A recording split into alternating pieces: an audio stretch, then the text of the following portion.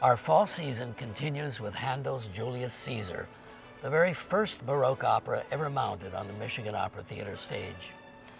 Written in 1724 and regarded as Handel's finest opera, Julius Caesar is hailed as a masterpiece of 18th century Baroque opera. Today, most people associate Handel with his oratorio, The Messiah, a work we present every holiday season in a combined classic, gospel, and jazz version we call Too Hot to Handle. In his own time, he was most famous for his operas, which enthralled the London public, even though they were sung in Italian. In the opening scene of the opera, Julius Caesar arrives on the banks of the Nile in triumph. He sings an aria proudly proclaiming his victory and claiming his laurels as conqueror. The audience, unfamiliar with Handel's work, may be startled because they will hear Rome's greatest warrior singing in a high, clear voice, unlike a traditional tenor or baritone. Instead, they will hear the voice of a countertenor. Indeed, one of the world's most famous, David Daniels, singing in the alto range, which Handel intended for the lead roles in Baroque opera.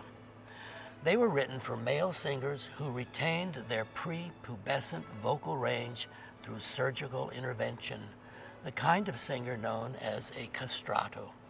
These singers were the great stars of their day. In the 19th and 20th century revivals, castrato roles were given to women.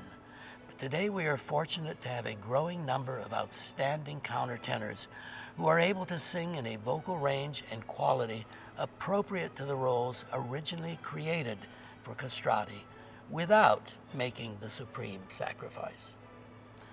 Baroque opera was all about great singing and lavish scenery.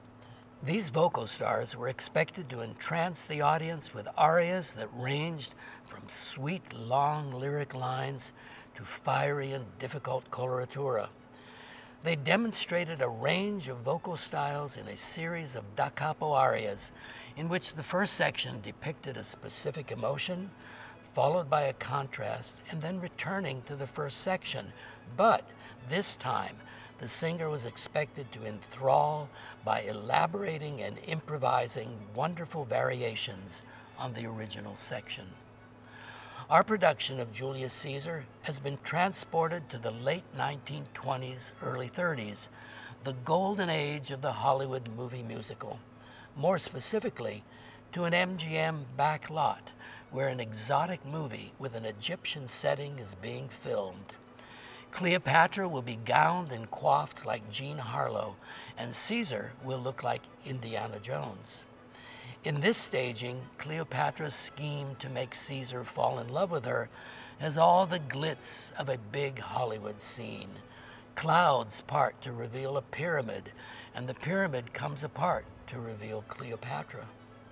Near the end of the opera, movie theater seats will be brought in as the secondary characters join the audience as spectators for the final love duet by Caesar and Cleopatra.